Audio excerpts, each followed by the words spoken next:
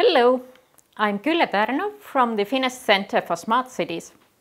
This is an international research and development center established by researchers from two universities, TalTech from Estonia and Aalto from Finland. Establishment of our center has been supported by Horizon 2020 teaming grant and by the European Regional Development Fund for the piloting program. Our passion is to develop cities for people, and we can use the capabilities of the researchers from those two universities. We have also set a measurable goal for ourselves to develop at least 20 solutions that get implemented in 30 cities in Europe by 2030. The center has built strong research teams in these 5 domains: built environment, energy, mobility, and horizontally also data and government. Today, I'm here to tell you more about our piloting program experience. This is a unique program where we have gathered city challenges and get our researchers to offer new solutions to those challenges. We have selected 6 pilots so far, and these will be implemented by summer 2023. We are also planning 8 more pilots that will be launched in 24 and 25. There is always 1 or 2 cities as piloting partners in those pilot projects, and the budgets of those pilots have been between 500 to 600K for 18-month pilots and 1.2 to 1.4 million for 29-month pilots. The center does the pilots to build up its sustainability and, of course, in order to get new smart solutions from the lab to the real streets. To become sustainable, we need the pilots to prepare follow-up grant proposals, attract strong researchers into our team, develop services that the center can offer to many other cities, and also start spin-offs or cooperation with existing companies that would bring real income through the sales to the center. In the summer and autumn 2020, we did quite a large survey with Estonian towns to understand their challenges that could be solved by smart solutions. That involved a questionnaire, analysis, prioritization of challenges, and workshops where we got deeper into those top challenges. These are the 10 top urban challenges that were chosen by the cities for the first 2 rounds of the Smart City Challenge. As you see, there are quite some related to the mobility and energy, but also lack of comprehensive city planning and not enough meaningful use of data to develop the cities and offer services to their citizens.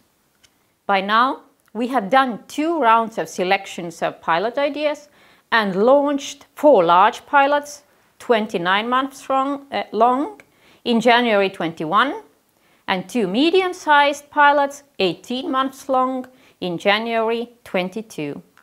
These are the 6 pilots running at the moment, and they should achieve their results by summer 2023.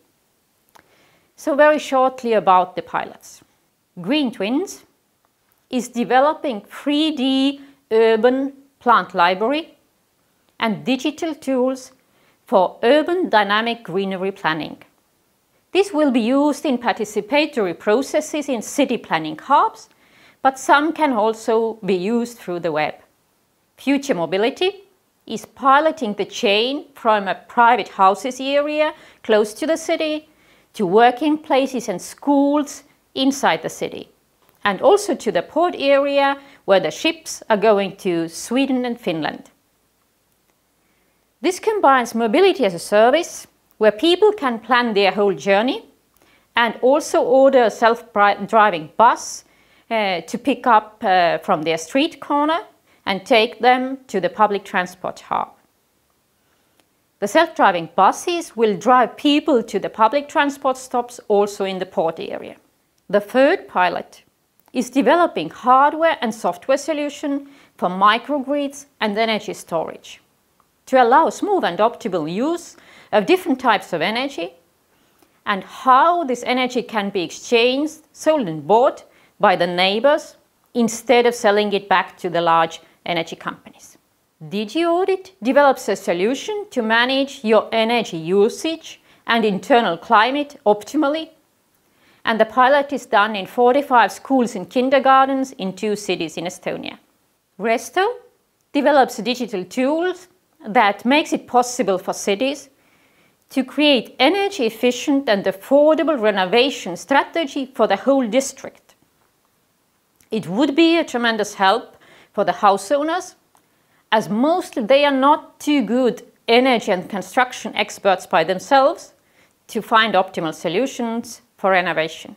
And the 6th pilot helps the cities to measure the real well-being of their people in concrete city locations. This is needed to make data-based decisions about spatial planning of public spaces. So how have we done the selection and preparation process, and what we plan to do differently in the next phases? This is the helicopter view of the process. We start with gathering and prioritizing city challenges. Then we look for ideas to solve the challenges, mostly from the research community. Together with the founders of the FinEst Center for Smart Cities and smart city research and business experts, we evaluate the ideas and choose the most prospective ones.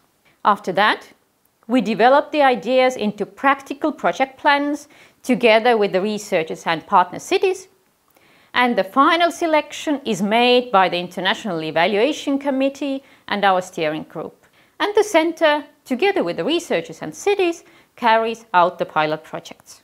So what we have learned and what we plan to do differently for the next 8 pilots.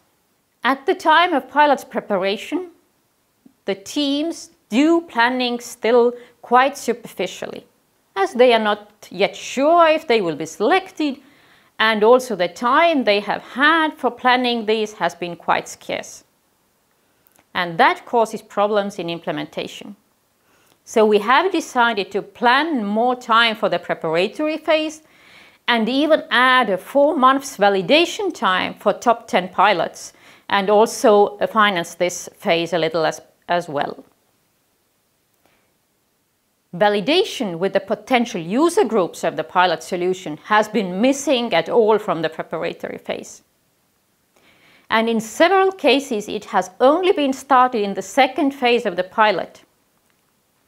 However, it can and should be done much earlier.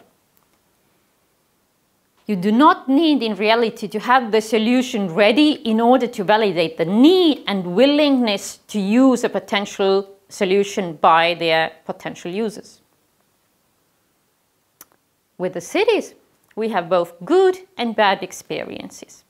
It is some are really interested in the solution and are contributing wholeheartedly, but unfortunately, some have joined as they have seen money coming, or their strategic office or a development manager saw that this is a good thing to do, but in reality, when we started to work with the real units doing it in practice, it came out that they do not have the real need, and so the motivation has been really low. So again, we need longer preparatory phase where the center will work together with the city and the piloting team to see in real life if there is the need and motivation also on the city side.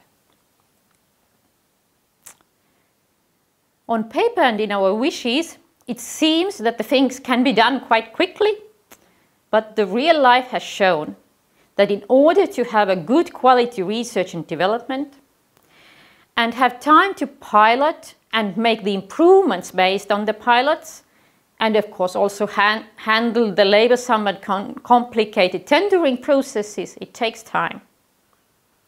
So we have decided that 24 months is the minimum for the smaller pilots, and for more research-intensive pilots, it should be 36 months.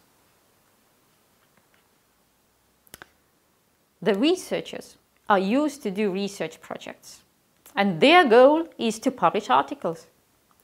Thinking about business opportunities and also keeping part of the results and methodologies inside the team is not a usual thing for them. And it has taken some time to get common understanding and agreement how to handle this so that both sides are happy. But it is doable. And we see that from most of our 6 pilots, there is a potential service or product coming out. Also, the evaluation process has been quite tricky. So the main improvement we do here is that we have divided the selection criteria among different types of experts, so that research experts evaluate only research criteria, and so on. Here you can see the selection criteria grouped by the types of evaluators. Great thanks to our financiers and partners. And thank you, dear audience. You are welcome to contact me with questions and, of course, cooperation proposals.